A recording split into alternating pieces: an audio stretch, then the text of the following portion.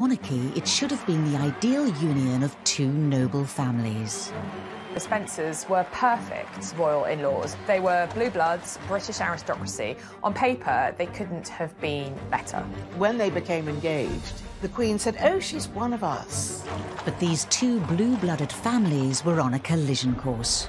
The Spencers and the Windsors, it's been, at times, the clash of the titans. This film will shed new light on the colourful, controversial Spencer family. Diana's stepmother, Reine, was an absolute force of nature. Two families both very similar and very different. The Windsors wouldn't express their emotions, whereas the Spencers expressed it in volumes, catastrophically sometimes. Featuring insider accounts and recently unearthed footage.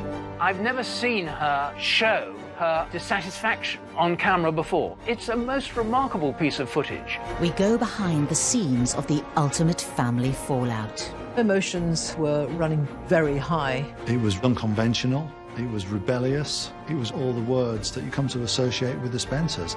The rift between the Spencers and the Windsors had become a gulf. And reveal how the Spencer family changed the House of Windsor forever. Without the Spencers, the Windsors wouldn't be the family they are today.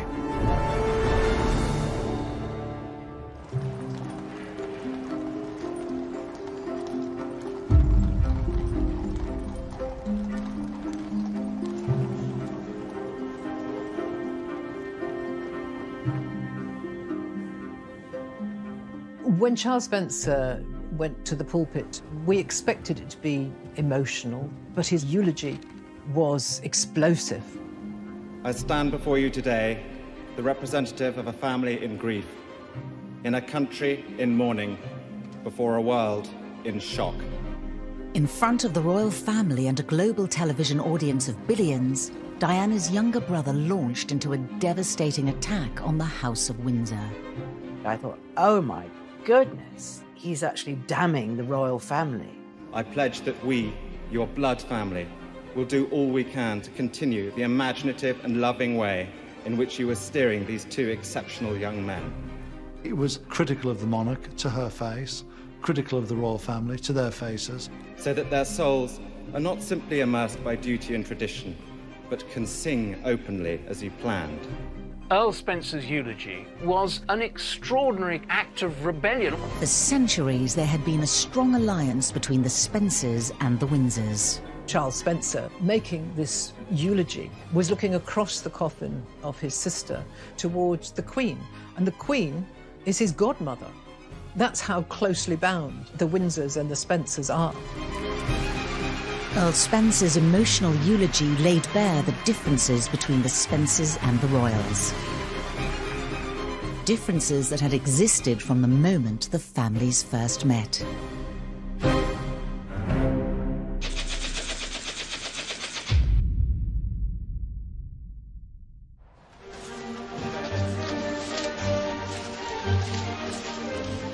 Back in 1980, the press were desperate to find out anything they could about a young English aristocrat called Lady Diana Spencer.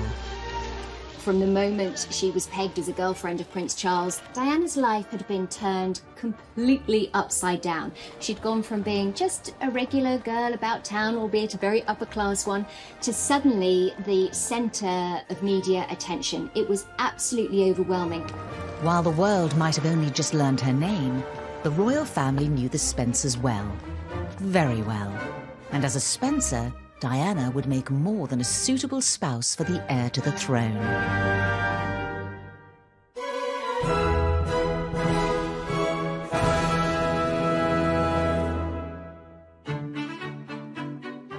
Diana came from a truly aristocratic family. The Spencers go back centuries, you know, and had been part of the nobility of this country for a very long time.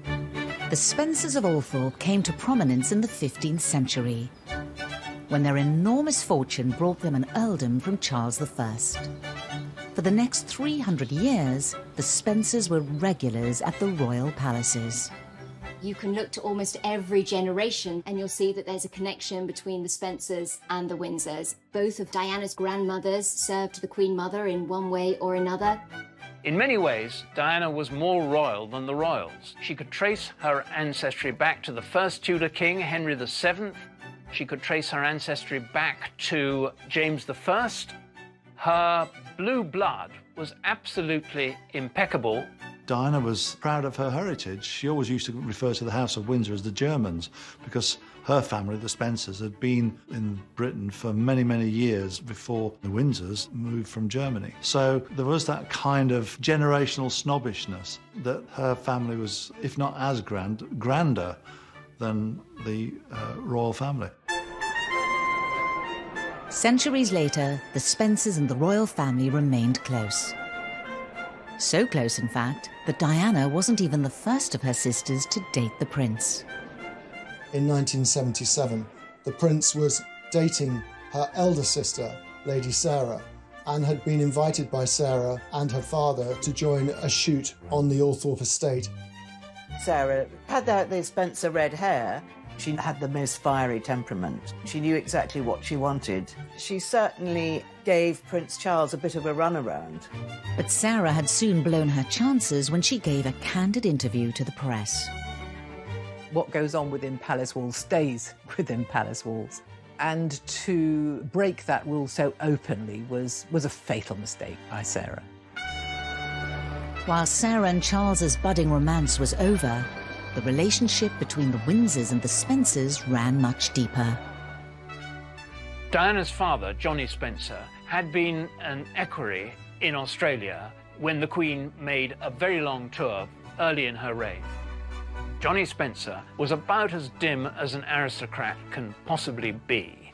His commanding officer in the army had said that if you set his trousers on fire, it would take him 10 minutes to realize that his bottom was burning. But that was not a big disadvantage because he knew how to behave, he was extremely polite, his manners were impeccable, and he revered the royal family. But the Queen's relationship with Johnny Spencer was more than professional. There was a strong bond of affection between Johnny Spencer and Queen Elizabeth.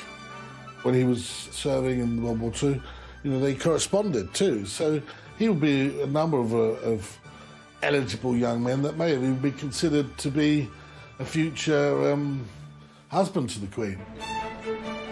When he married Frances Fermoy, the Queen Mother, came to their wedding, and the Queen donated St James's Palace so that he could have a wonderful reception. As the two families grew, they remained close. For the majority of Diana's childhood, the Spencers were the Queen's nearest neighbours. Diana had lived at Park House, which is next door to Sandringham, so she was part of that world. Diana used to go and play at what they called the big house with Prince Andrew, who was almost the same age as her. And one of the nannies actually remembers seeing the Queen on her hands and knees playing hide and seek with Diana and Prince Andrew. The Queen Mother and Lady Fermoy, Diana's maternal grandmother, plotted to see if they could get Charles to marry Diana. The Spencers were perfect to become royal in-laws. They knew royal protocol, they were friends of the royal family, they were British aristocracy. On paper, they couldn't have been better. But while the Spencers had all the right credentials to make this the perfect match, their characters were the polar opposite of the Windsors. The Windsors kept everything to themselves. They wouldn't express their emotions, whereas the Spencers expressed it in volumes, catastrophically sometimes. They argued and fought and were quite dysfunctional. Diana's parents, Johnny and Frances's marriage, was particularly volatile. Johnny Spencer was always seen as a gentle sort of figure. That was his public image. But behind closed doors, he did have a temper on him, and Frances too was very forthright, and the two clashed. This very early on damaged Diana as it would any child. No child wants to see their parents screaming at each other. By the time Diana was 6 years old, her parents' marriage was over. The divorce was one of bitterness and acrimony. The family was split. Diana's grandmother testified against her own daughter in favour of Earl Spencer. He won custody of the children, which was very unusual in those days, and Diana was deeply affected by it, to the point where she almost stopped speaking, and it's something which stayed with her all her life. Then in 1976, Althorpe House gained a new, suitably extrovert resident, Diana's stepmother, Rain. Rain was an absolute force of nature. She was a remarkable creature in many ways, famous for this sort of coiffed helmet of hair. She was a massive social climber. Her mother was a very colourful character. She was the Mills and Boon writer Barbara Cartland, who really turned Rain into a sort of a project, really. Rain, she was determined, was to marry well. She set out not just to marry Johnny Spencer, but to marry a house. She really wanted to be Chatelaine of Althorpe. The latest member of the Spencer family did not receive a warm welcome from Diana and her siblings. They used to hum the old nursery rhyme, "Rain, rain, go away, come back another day," very much in her hearing. Acid Rain was a later variant of Rain, rain, go away. Acid Rain was very apt for Rain in many ways because she had a very sharp tongue on her. There were a lot of clashes between Rain and Johnny's children. Diana had a fantasy of how she would escape the unhappiness of Spencer family life, inspired by her new step-grandmother, Barbara Cartland. Diana, as a child, often had her head buried in these very romantic stories of the girl who's whisked off her feet by the handsome prince. Now, aged 19, Diana's fairy tale ending was within reach. The loud and emotional Spencers and the discreet Windsors would soon be brought together for good.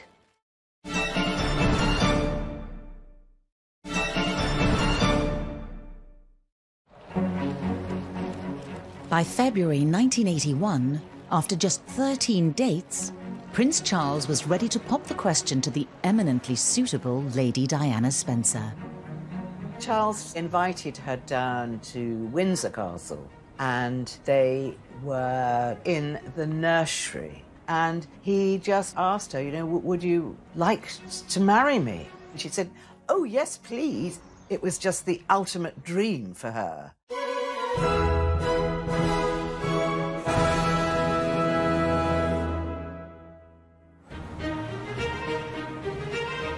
The beginning of a day to remember for Prince Charles, Lady Diana, and for quite a lot of other people too.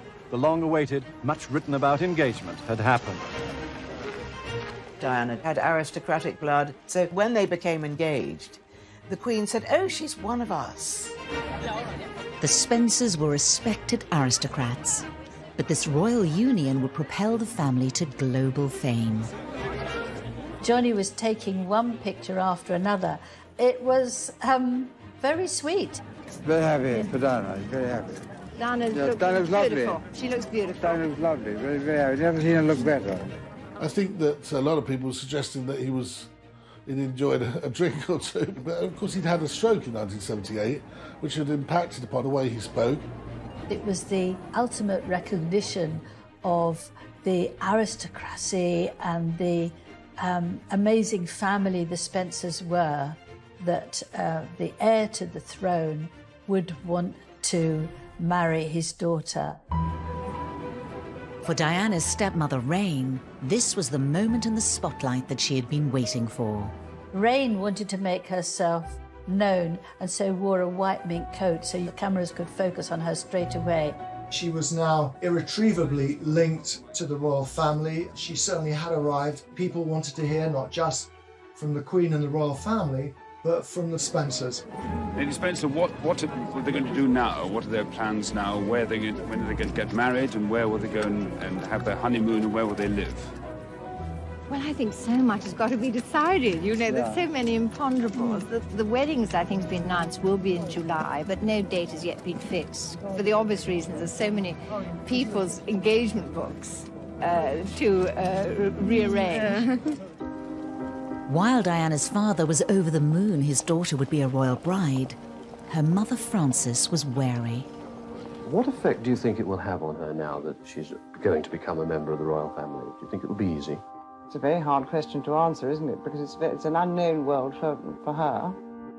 Looking at a mother talking about the prospect of her daughter marrying Prince Charles, you would expect joy, positive energy. What we see here is something almost quite the opposite. 12 years on from her acrimonious divorce from Diana's father, it felt like history was repeating itself.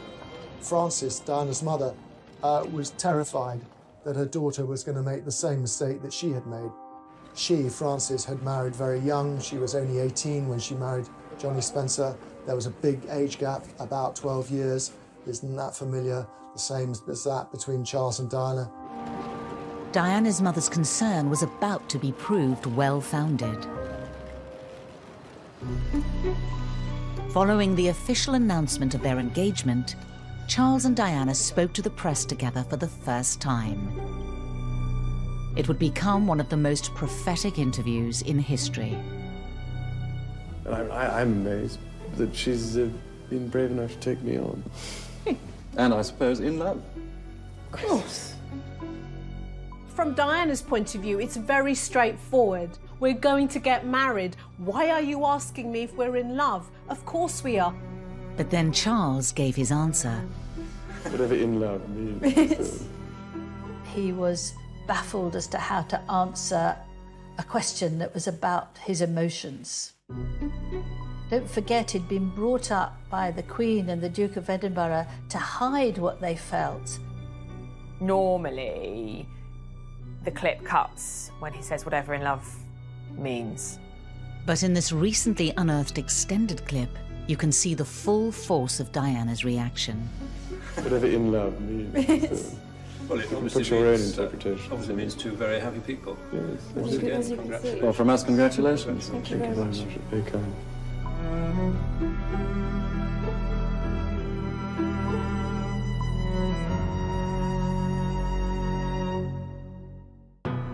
God, it's incredible looking at that now. I haven't seen that before. The expression on her face is so eloquent. I've never seen her show so clearly her dissatisfaction with him on camera before. It's a most remarkable piece of footage. The silence between the two of them hangs terribly heavily. Diana realised she couldn't be a Spencer and show what she felt. She had to be a Windsor and keep it all under wraps. You can actually see the light go out behind her eyes. She felt almost her world collapse.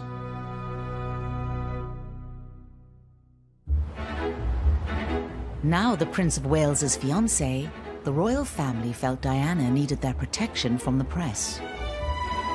And so for her last few months as Lady Spencer, Diana stayed at Buckingham Palace. It was the perfect opportunity for the Spencer, who was soon to be a Windsor, to get to know her future in-laws. Diana has talked about being traumatised by her own parents' divorce. She saw getting married and belonging to the Windsor family as an opportunity for her to create a stable, loving, secure family for herself. Moving into Buckingham Palace would have been quite a shock to the system. Prince Andrew was away in the Navy, Prince Edward was away at school, the Queen and Prince Philip, of course, were in residence, but royals don't just drop in on each other. Diana complained about her life at Buckingham Palace as being very lonely.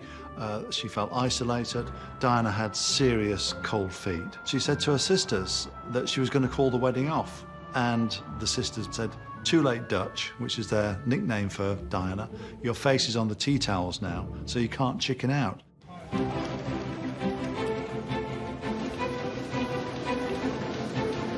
While the world got ready for the wedding of the century, the fractured Spencer family became a national talking point.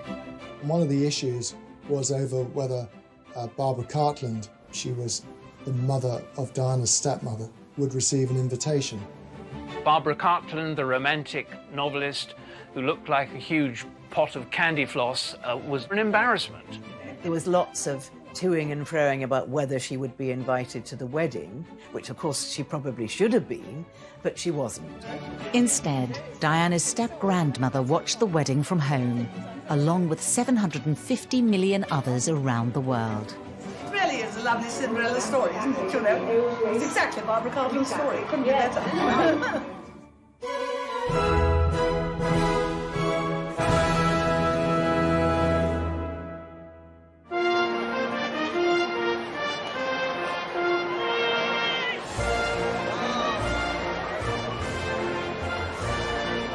I can say a word. May I say a word? Please do. Yes.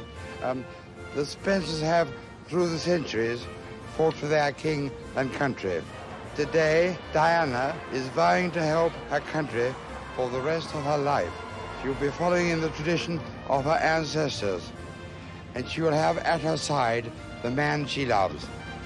He was identifying the Spencers and the royals and saying that to bring them together, to unify them, was an act of patriotism. Are you at all apprehensive about today? Not in the least. I'm looking forward to every moment of it. Johnny Spencer could barely contain himself on Diana's wedding day. As Diana said to me, he was waving himself stupid. He loved it. There were two reasons why everyone was looking forward to the moment Diana emerged from that carriage. One, of course, was to see Diana in the wedding dress, and the other was to see how Johnny Spencer, her father, would cope with that walk up the aisle. Earl Spencer's stroke greatly affected his mobility. Now, the steps at St Paul's Cathedral are precarious on a normal day. Once they'd navigated the stairs, then it was about a 3.5-minute walk down the aisle.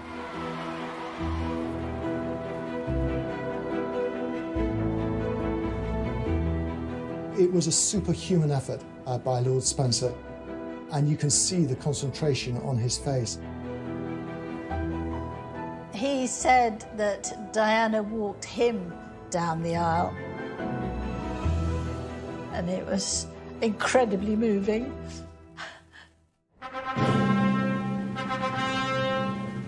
They get to the altar where Prince Charles is, and Johnny Spencer kind of sort of stays there.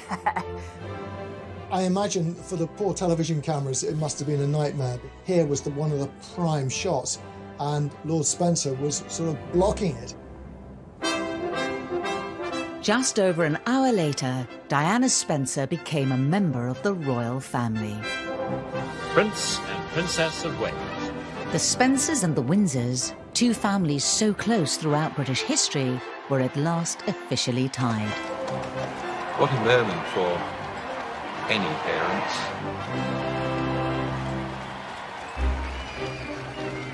The happy couple headed off on honeymoon. They spent a very great deal of their honeymoon at Balmoral. 6 weeks with your in-laws. I'm afraid it wasn't the best start to married life. It wasn't long before the differences between the Spencers and Windsors began to reveal themselves. Diana showed how unhappy she was. The Queen really had no time for what she regarded as a sort of self-indulgent, emotional stuff that Diana was pulling on the royals, and she said that Diana would have to buck up. Then on the 21st of June 1982, the Spencer and Windsor families were irreversibly joined together forever. By royal proclamation, the birth of Prince William was announced. For the Spencers, their blood is in the future King of England, so their place in history is assured. Diana's mother Frances and her sister Jane rushed to the hospital, where they were the first of the extended family to see the new royal baby. Minutes later, the other happy grandmother arrived, the Queen. The Queen was delighted, as the whole family were. Allegedly, she said, well, at least he hasn't got ears like his father. And then the final verdict from the Earl Spencer. Good morning, sir. Can you tell us how your... Good morning. How is she? Very well indeed, thank you. Johnny Spencer was absolutely exuberant. Lovely baby, really super baby, you know. Not a little Pack it up, face. Oh, a really good one. Hello, how are you? He was, of course, now grandfather to a future king, and an aristocrat would understand exactly what that meant. It's good news. There was even better news in store for Diana's stepmother, Rain. The Queen was coming to Althorpe for tea. Rain was a real perfectionist, and she wanted to make sure everything was done right. There was a full-blown dress rehearsal a day before. She had the whole outside of the house repainted. The visit was in November, and not best for painting and decorating, and the poor old painters, they had to use a sponge to sort of dry all the stonework before they could slop the paint on. It all turned out to be a complete waste of time because the Queen arrived after dark. To Rain's relief, the meeting between the monarch and the Spencers at Althorpe ran smoothly. It was a triumph for Rain because here she was, hosting the Queen, pouring the tea. The Spencers and the Windsors' relationship seemed to be going from strength to strength. But it wouldn't be long before they were caught in the middle of the most bitter family breakdown in royal history.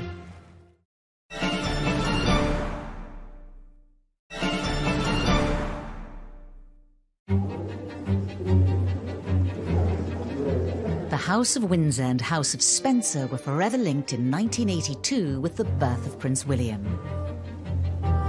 When Prince Harry came along on the 15th of September 1984, the Spencer family blood was suddenly coursing through the veins of the second and third in line to the British throne.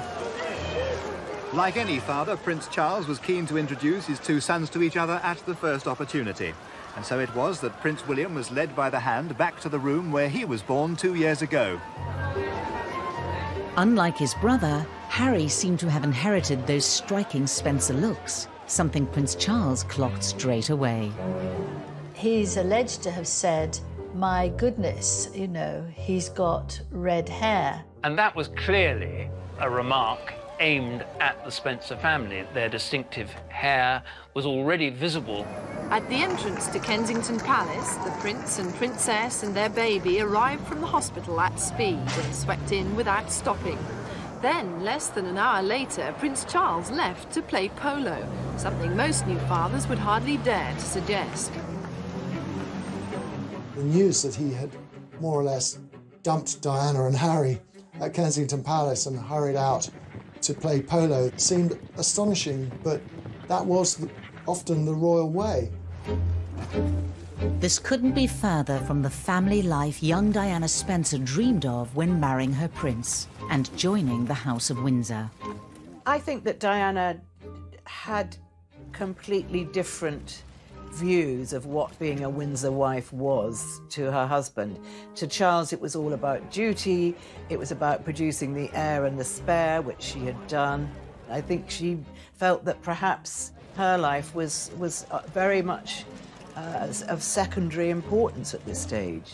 From Diana's point of view, I think what she wanted was warmth and emotional connection and security, all the things that fell apart for her when she was growing up.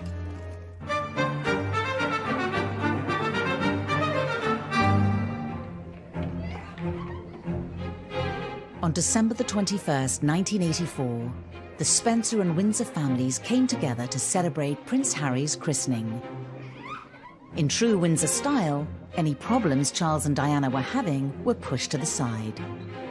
It was all smiles for Harry's big day. Look, I was christened in this. Looks remarkably well, despite it. But away from the cameras, there was a clash between the two sides of the family. Charles made a comment to Diana's mother and said, "Oh, it's a shame Harry's not a girl." Frances took this like a knife to her heart because she lost a baby boy. She was furious that someone could not be totally grateful for a baby who was healthy and vigorous. So when she retorted, "You should be very happy, you've had a healthy boy," he was taken aback because Prince of Wales is not used to being spoken to like that. It was an extraordinary outburst because most people are in fear and trepidation of very senior royals and don't want to get into an argument in company. Confrontations like this were not the norm for the reserved Windsors. As Diana struggled to find her feet as a Windsor wife, the royal family hoped she could maintain a stiff upper lip. But as a Spencer, that did not come naturally. Diana was very troubled at this stage of her marriage. She was deeply suspicious about Camilla Parker Bowles. She believed that Charles still loved Camilla, was probably seeing Camilla, and this forced her even further into her eating disorders, I think. Diana would scream and shout and get hysterical and cry, and Charles absolutely had no idea how to deal with a person like that. The Windsors found Diana's fiery Spencer temperament completely alien too. I mean, the Queen Mother allegedly once said the Spencers are very difficult. And Diana was proving that she was indeed quite troublesome to the royal family. The young woman they remembered from the courting days who had charmed the royal family was a dim and distant memory. The royal family don't do sick, and if you're cold, you put on a sweater. If you're sick, you take an aspirin. And Diana's moods, staying in her room, not coming down for breakfast, running out of the room during dinner, these were baffling aspects of behaviour as far as the Queen was concerned. It wasn't long before the Queen had a Spencer knocking on her door for marriage advice. I think Diana would have felt it was quite normal to go to your mother-in-law and say, look, things aren't working out. Oh, you know, what should I do with your boy, with Charles? How shall I treat him? And the Queen just replied, I don't know. And as Diana then said, what sort of help was that? The Queen was a bit of an imperial ostrich who didn't want to be burdened with Diana's emotional baggage. I wonder whether she would have felt trapped inside, you know, the palace walls. Here I am on my own. I don't feel that there's anyone I can particularly turn to.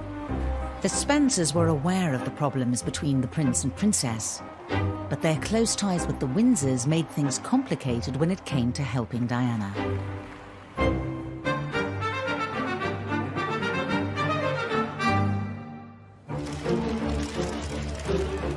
Diana's sister, Lady Jane Fellows, was very close to the Windsors indeed. Her husband was on the royal payroll. Jane was therefore in a very difficult position. She was Diana's sister, but she was also married to Robert Fellows, who was the Queen's private secretary or deputy private secretary. There was one moment when Diana and Charles had a disagreement. And Diana, again, desperate to get her husband's attention, she got hold of his penknife and scratched herself. And the next day, she showed her sister Jane and said, you know, it was so awful, we had such a fight, and this is what I did. And Jane's reaction, far from being sympathetic to Diana, says, you know, you can't let the side down. You've got to show a stiff upper lip. What Jane means is that you can't let the side down, meaning the royal family, the institution, her own family. The Spencers were desperate for the marriage to work and powerless to intervene when it came to matters within the royal household. There wasn't a huge amount that the Spencer family could do for Diana, I mean, except for being there and offering her support. I mean, she was incredibly close to her older sister, Sarah. With Sarah, I think she could pour her heart out and hopefully get some kind of support, advice, guidance, or just an arm round her shoulder. Diana's father felt rather helpless when it came to trying to offer solutions to Diana. What could anyone do? She was married to the future king. Beyond the loving words and the loving hug of a father, there wasn't much he could do. Among the Windsor children, there was one person who never seemed to warm to the idea of a Spencer joining the firm: Princess Anne. Tricky would be the best word to sum up the relationship between Anne and her sister-in-law, Diana. Tell us any word about Diana. Any word about Diana? I don't know, you tell me. And she didn't like the way she went about her engagements, all that touching and holding hands. That was an anathema to Princess Anne, who was very formal and slightly haughty in the way that she went about her official business. And Diana basically just distanced herself from Anne because she found Anne very brusque. And Anne couldn't be bothered to deal with Diana's histrionics. She thought, well, if Diana's, getting all upset about this, it's too bad. The Queen Mother's traditional Windsor values never wavered either. Charles's greatest support in life was the Queen Mother, his devoted granny. And I think the Queen Mother, she probably saw Diana as another Mrs. Simpson, somebody who might conceivably pull the monarchy down. I remember Diana told me that she found the Queen Mother intimidating and that she was, rather wary of her. The Queen Mother probably would have felt that Diana should just put up with it, get on with it. That would be her attitude. The Queen Mother counted Diana's grandmother as a close friend and confidant. She was also a useful Windsor ally in the Spencer camp. Lady Ruth Fermoy, Diana's maternal grandmother, had served as a lady-in-waiting for the Queen Mother, and she was very much of the same era in terms of her thinking. Divorce was not an option. She knows that Diana is unhappy in the marriage with Charles and desperately unhappy, but effectively tells her to get a grip, suck it up, and stop crying. She sides with the Windsors over her own granddaughter. But there was one Windsor who didn't toe the family line. Royal rebel Princess Margaret. Diana and Margaret were great pals. First of all, they both lived at Kensington Palace, so they were neighbours. But I think Margaret, perhaps more than any other member of the family, really understood what Diana was going through. She had been the tragic figure in years gone by that perhaps Diana was becoming. She'd had her heart broken by not being allowed to marry a man she'd fallen in love with, Captain Peter Townsend, because he was married and then divorced. Princess Margaret understood what it was like to be confined and constrained by the rules and protocol of belonging to the House of Windsor. Both families encouraged Charles and Diana to keep up appearances throughout the 80s. The Spencers and the Windsors were united in trying to keep the Wales' marriage together. There was very much a sense on all sides that the marriage of the heir to the throne could not fail. But eventually the cracks started to show. All the press attention was focused on the couple's attitude to each other as the gloomy winter evening closed in. Rumours of marriage problems put their relationship under intense public scrutiny. I think it must have been horrific for Diana, actually, to continue this public persona when inside she was falling apart and her marriage was crumbling. But worse was to come. In the early 90s, the marriage that joined the two families would reach new lows, with scandals shaking the foundations of both the Spencers and Windsors.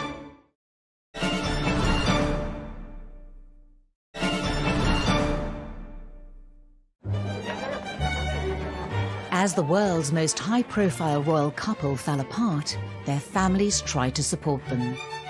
Diana's Spencer siblings rallied round. Diana especially was close to Charles, so she was thrilled when he was getting married for the first time and agreed that Prince Harry should be a page boy. Now, at Charles Spencer's wedding, Harry looked to be having an absolute ball, but Harry was always impish, he was always cheeky. Diana always said that Prince Harry's the naughty one like me, and she called him my little Spencer. Diana was very proud of her Spencer heritage. She wanted her children to be familiar with the Spencer side of the family, so it wasn't just going to be all about the royals. 1992 was set to be a difficult year for the Windsors, with 3 royal marriages in trouble. An unhappy Diana turned to her own family more and more, but the Spencers also had a terrible year. I mean, 1992 really was bookended by sadness and tragedy. The death of Diana's beloved father in March that year, that was a huge blow for Diana, and in many ways it may have precipitated the things that were to come down the line. Diana was really hit for six. And it also coincided with the kind of epoch of the War of the Waleses. She got little support from Charles. A wreath said, "I miss you dreadfully, darling Daddy, but will love you forever, Diana." I think she relies on Sarah, Jane and Charles, her three siblings, as you would at a parent's funeral.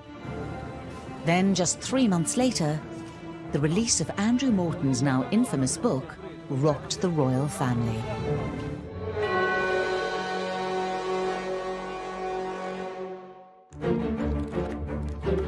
For a year and a half, Diana and I worked together on her biography, Diana, Her True Story. And when it was published in June 1992, people were saying, well, was Diana behind it, or what's going on here? But it wasn't just Diana who worked on the book with Morton. Other members of the Spencer family were also involved. Charles Spencer gave me a long interview about their childhood, and Diana's father gave permission to use some of her one. Perhaps, and nobody's ever said this, but perhaps they were thinking this was a way out for Diana to actually express what's really been going on. It really did redefine the public's perception of the royal family. It laid bare her bouts of bulimia, her alleged suicide attempts, her private misery. There were suggestions that Charles's friendship with Camilla Parker Bowles were perhaps more than just friendship. This would have sent shockwaves through the royal family, because what this book was doing was opening up the family secrets. The fallout put Diana's sister Jane in an impossible position.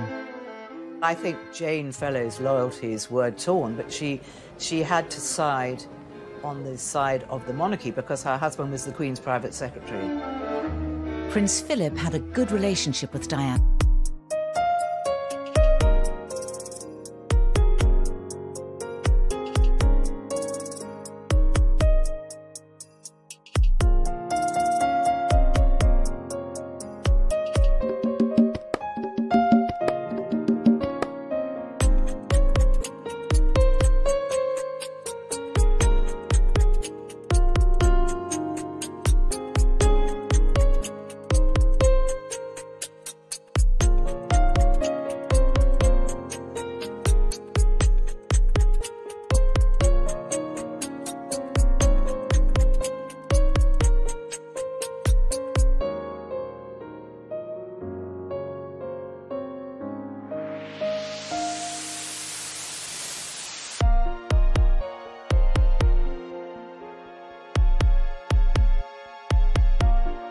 Years, but the publication of her biography changed everything.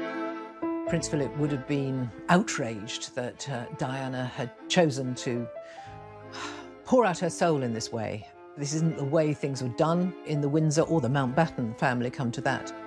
But what he did during that summer and autumn of 1992, he wrote her a series of letters which were tough and unflinching in many regards, but they were also full of compassion and understanding.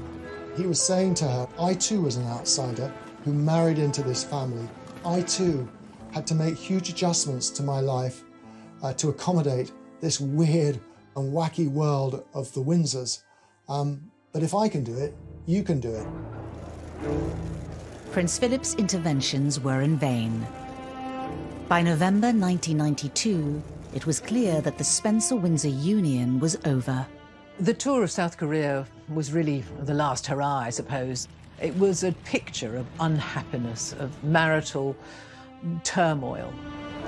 On the 9th of December 1992, the inevitable announcement was made by Prime Minister John Major. It is announced from Buckingham Palace that, with regret, the Prince and Princess of Wales have decided to separate. Within days, the Spencer family took sides. As the marriage completely unravelled and the awful years that followed, they were immensely loyal to Diana. When Diana separated from Prince Charles, she came to rely a lot more on her big sister, Sarah. Sarah becomes a sort of a de facto lady-in-waiting, and she trusts Sarah to be at her right-hand side when she's on official visits abroad. She feels very safe with Sarah. Charles Spencer was also quick to put family first.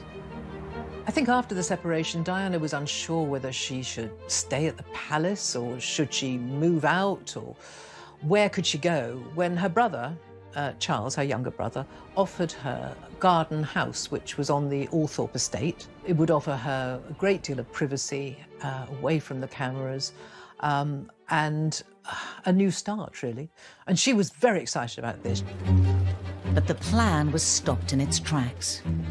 Lord Spencer came to the conclusion that having the whole razzmatazz that goes with Diana right on his doorstep was not going to be such a good idea. So he ended up saying no. Well, Diana, of course, was deeply let down. She was devastated. She couldn't believe her brother had said no to her. And for a while, the relationship between Charles Spencer, that is, and Diana was in the deep freeze. This was a Spencer tendency. They would have explosive arguments with one another and not talk for a very long time and then get back together. And Diana fitted into this box absolutely. Charles Spencer's relationship with his sister was eventually repaired. But in 1995, he was contacted by BBC journalist Martin Bashir, who said he wanted to share some concerns he had about Diana's safety.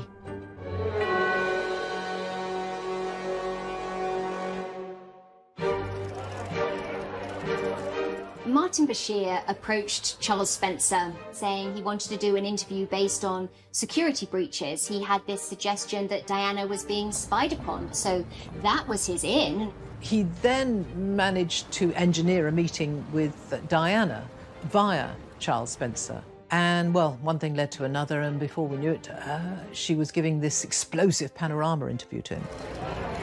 The historic interview that eventually aired on the BBC was watched by 23 million people in Britain alone. Panorama was jaw-dropping from beginning to end. Every sentence that came out of Diana's mouth was extraordinary. Do you think Mrs. Parker Bowles was a factor in the breakdown of your marriage? Well, there were 3 of us in this marriage, so it was a bit crowded.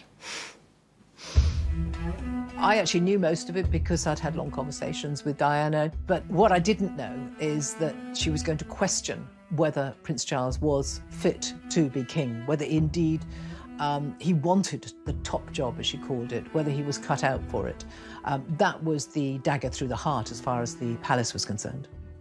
And because I know the character, I would think that the top job, as I call it, would bring enormous limitations to him. And I don't know whether he could adapt to that. Charles Spencer had unwittingly set the wheels in motion for his family's biggest betrayal of the Windsors yet. So even though Charles Spencer introduced Princess Diana to Martin Bashir, he didn't know what the eventual documentary contained. No one did. He sat down to watch it with his mother at Althorpe, and I think was as agog and as aghast as everybody else was in the country by what Diana had to say.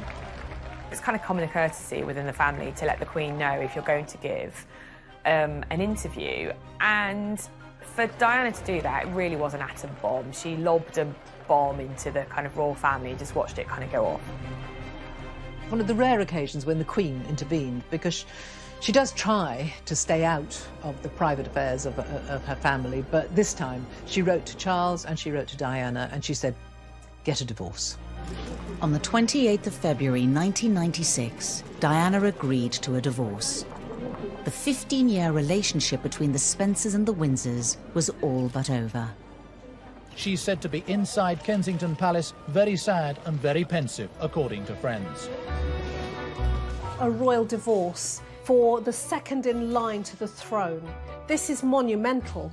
You know, this is the breaking up of the fairy tale marriage that they had delivered to the nation. In many ways, there was a sense of relief from the Windsors that the divorce had come about. For Diana's siblings, there was a relief too, because they had sort of been drawn into the vortex of the Diana-Charles saga for so many years. I think everyone was worried about her, how she was going to cope in this sort of post-divorce world. You know, she'd been stripped of her royal title. What was she going to do? She had to find a new role for herself. And as the families began to slip apart, Diana embraced her freedom from the Windsors. No one could have predicted the tragedy that would force them back together.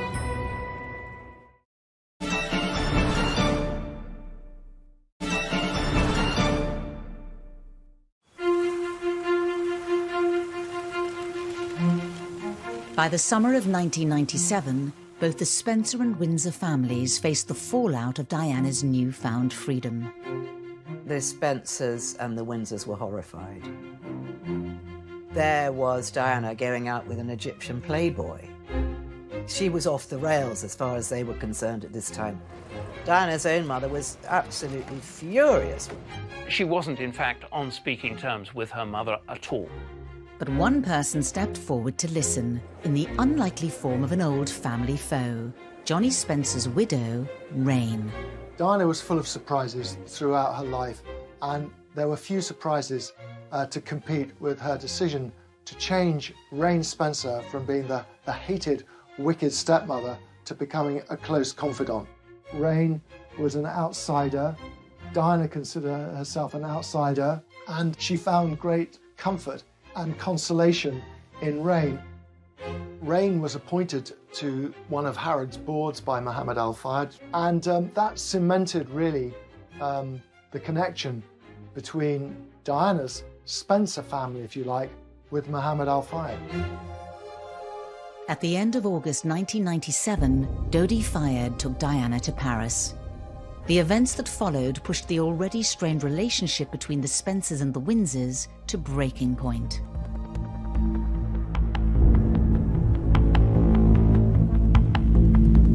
The Mercedes in which the princess had been travelling with Dodi Fayed. The driver lost control. The car span overturned and hit a pillar. News leaked out slowly to the Spencer family, and it wasn't clear whether Diana was alive or dead. Diana's mother was sitting at home in Scotland waiting. She gets one phone call, Diana's been injured, doesn't get another word. It was a terrible ordeal for the whole family to go through. Just this gradual seeping under the door of information. At 4 a.m., Diana was officially pronounced dead. The British ambassador phoned Balmoral to tell the royal family the news. As far as Prince Charles was concerned, when he heard the news at first, he was absolutely horrified, and he said everybody was going to blame him. But more than that, feeling this was going to have a disastrous effect on the monarchy itself. Prince Charles had made a decision, against the Queen's wishes, to go to Paris with Diana's sisters, Sarah and Jane, to bring Diana home. Charles fought for Diana more strongly after her death than he had done in her life. It was a strange irony. Thrown together in grief, the Spencers and the Windsors had less than a week to make arrangements. There was quite a tussle between the Spencers and the Windsors as to what kind of funeral they wanted. Is she a member of the royal family? Is she a member of the Spencer clan? Is she royal? She's no longer HRH. She's divorced. I mean, who is she? There was a huge falling out, certainly between Charles Spencer and the Prince of Wales, and they had a big verbal altercation on the telephone. So much so, the Prince of Wales ended up hanging the phone up on Charles Spencer. Charles Spencer was too Spencer-like and Prince Charles was too Windsor-like, so they never connected. The planning for the funeral was extremely fraught, but it was largely kept in the hands of the palace. Diana's mother was very upset that she wasn't really involved in the funeral. She really did have very little say, which upset her enormously.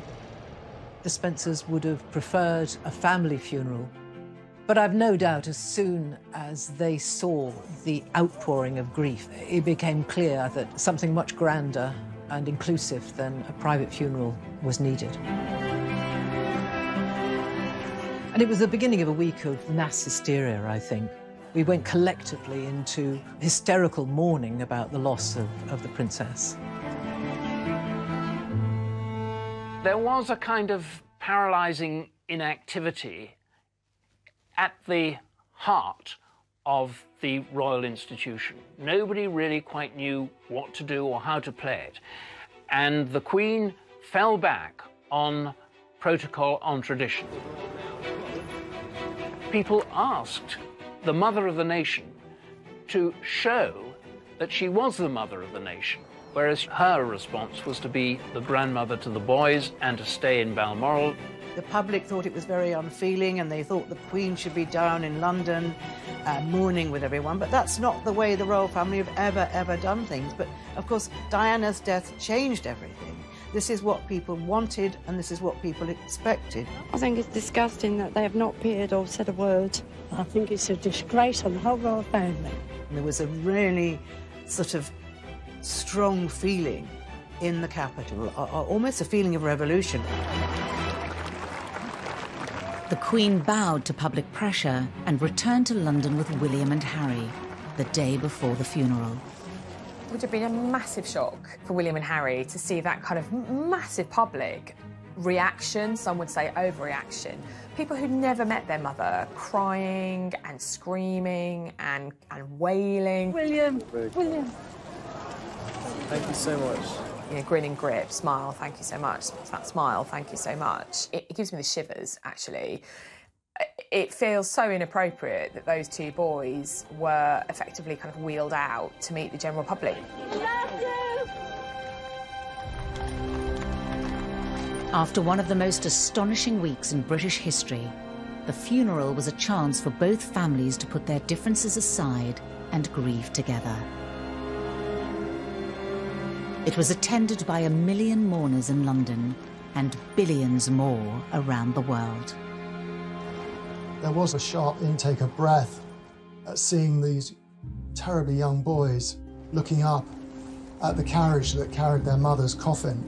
Royal tradition is that the male members of the family do accompany the funeral cortege. Prince Harry told me, looking back, it was absolutely terrible that they would do this for a 12-year-old boy. This is, of course, a Windsor decision, not a Spencer one, to make him walk behind his mother's coffin. Oh, I get emotional. And to have to share his grief with millions of people who were crying and thinking they knew her. She was my mother. They didn't know her. She was mine. And he said he had to clasp his hands and dig his fingers into his palm so that he didn't cry.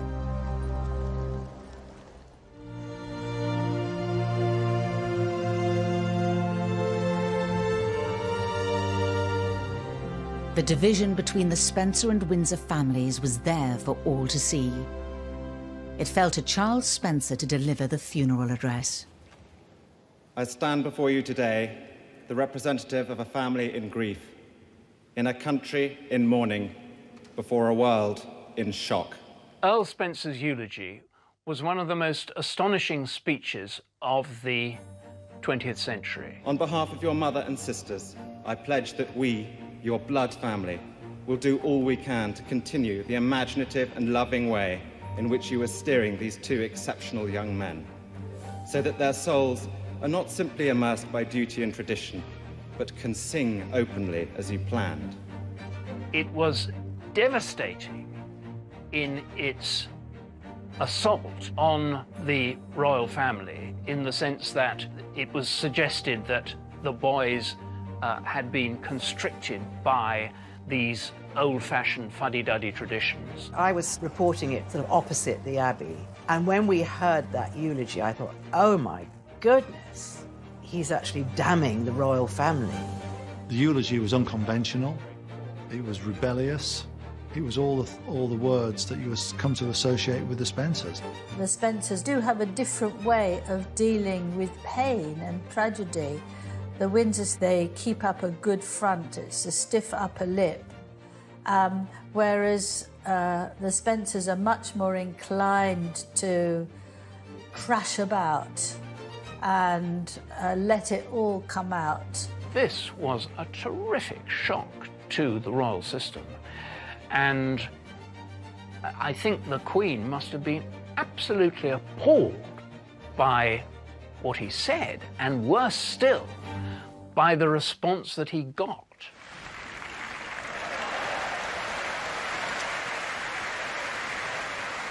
Just as he finished, there was a sort of noise in the Abbey, and it sounded almost like hailstones on the roof, but actually it was people clapping outside, and that sound swept into the Abbey until the people at the front, the royal family, such as Prince Charles, Prince William and Harry, you know, they went along with it too and started applauding him too. The only people that didn't, that I could see clearly didn't, were the Queen and the Queen Mother. And the Queen is his godmother. That's how closely bound the Windsors and the Spencers are. And I think it was extremely courageous of the Earl to make his feelings so pointedly known. This was a rapier thrust from her own godson, and I think the Queen was quite shaken by it, actually. It was possibly the most audacious eulogy in front of the Queen for hundreds of years by a member of the aristocracy. Critical of the monarch to her face, critical of the royal family to their faces. It was an extraordinary kind of act of rebellion. After the scathing attack, as the Earl reclaimed both Diana and her sons so publicly to the Spencer family, could the Spencers' relationship with the Windsors ever recover?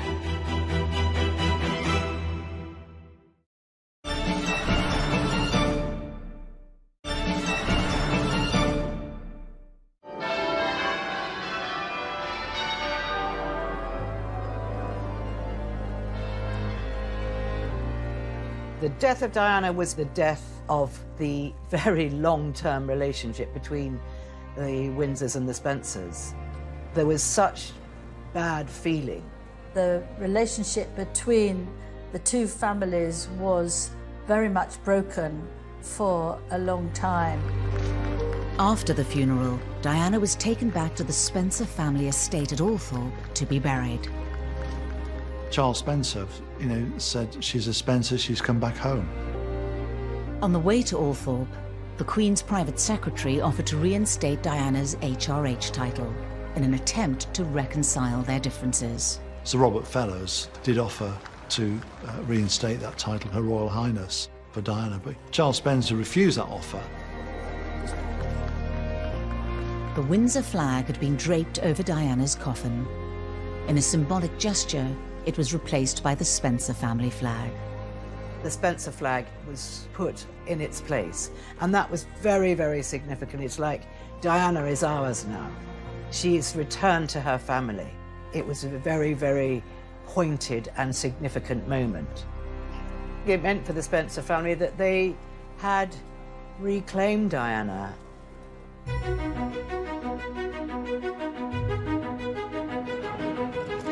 The Spencer and the Windsor families will always be linked by William and Harry. The Spencers have been more closely involved with Harry and William than we know about. They do it quietly behind the scenes. There is a very close relationship between the boys and their aunts and uncle. Sarah Spencer was incredibly kind that very soon after Diana's death, she took to Eton the toy that Diana had brought whilst she was in Paris for Harry's birthday, and she wanted him to receive that, and that was a very kind aunt thing to do. Diana's sisters have tried to be there for William and Harry at their major milestones. In 2010, Prince Harry received his pilot wings from the Army Air Corps, and Sarah and Jane were on hand to witness that. There's been a big Spencer turnout at both William and Kate's wedding and Harry and Meghan's wedding. Harry and William are very much aware that the Spencers are there for them. In 2004, the Diana Memorial Fountain was unveiled in Hyde Park. The Spencers and the Windsors were there en masse for the first time since Diana's funeral. The event was a chance for the two families to rebuild their troubled relationship. Of course, there were difficult times, but memories mellow with the passing of the years. It was a sort of truce between the two families that let's move on. We will try to repair the damage as much as we can. At the event, Charles Spencer publicly played down the rift between the two families. I think the whole anger or rift or whatever has been really overplayed in the media, and it hasn't been like that for us. But you know, emotions were running very, very high everywhere in those days after Diana's death and at her funeral. And I think in the years that have gone by, things have calmed down a great deal. But it would be a further 3 years before Prince Harry stepped forward in a show of public solidarity as a Spencer. At the memorial service for 10 years after Diana died, Harry actually crossed the nave of the church and went and sat with the Spencers for the service, and some interpreted that as a very public statement that he was more Spencer than Windsor. Harry particularly has wanted to show that he is very much in tune and in contact with the Spencer side of his family. Harry obviously looks like a Spencer more than a Windsor. Diana's nickname for Harry in the early days was My Little Spencer, and that's because he had the freckles, he had the red hair that is very characteristic of the Spencer family. And if you look at pictures of Sarah McCorquodale, Diana's big sister, she's the spitting image of Prince Harry, or rather he's the spitting image of her. He's a true Spencer as well. He's reckless, something of a rebel. That rebellious Spencer spirit lives on in the royal family through the princes. The relationship between the Windsors and the Spencers has been strained over the years, but both families are now invested together in the British monarchy. Both families have put the past behind them. They did have to bury the hatchet because William is the future king. He is part Spencer and part Windsor. By proxy, Diana is injected into the royal institution when William becomes king. For the Spencers, their blood is in the future King of England. I mean, he is half Spencer, William. Their place in history is assured because of the children that Diana had. The Spencers and the Windsors have been, at times, the clash of the titans. They've been two families with a deep relationship, and without the Spencers, the Windsors wouldn't be the family they are today.